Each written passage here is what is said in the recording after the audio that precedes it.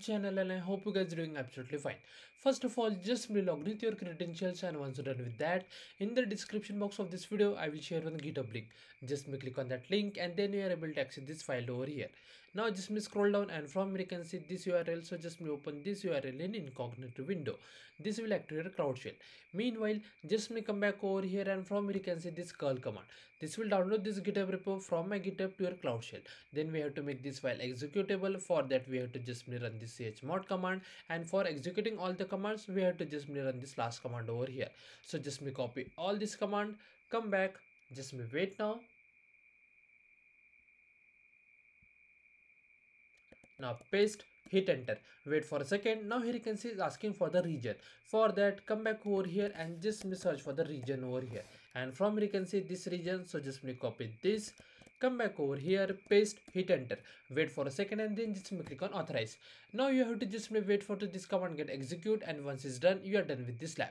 This command might take at least 5 to 10 minutes, so just make sure that your laptop will not go for a sleep, otherwise your cloud shell will be disconnected, and because of that you might face an error. So just take care of that thing.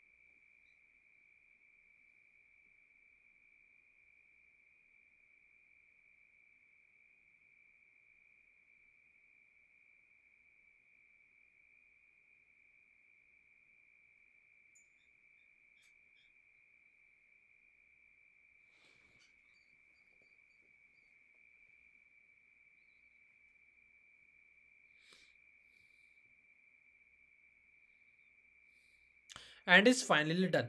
Now if you just may come back over here and click on the check my progress for each and every task, you will get a score without any issue. And if the score is not updated for any particular task, no need to worry, just simply wait for a couple of minutes and you will get a full score over here for sure. And that's the way we have to complete this lab. If you still have any doubts, please do let me in the comment section.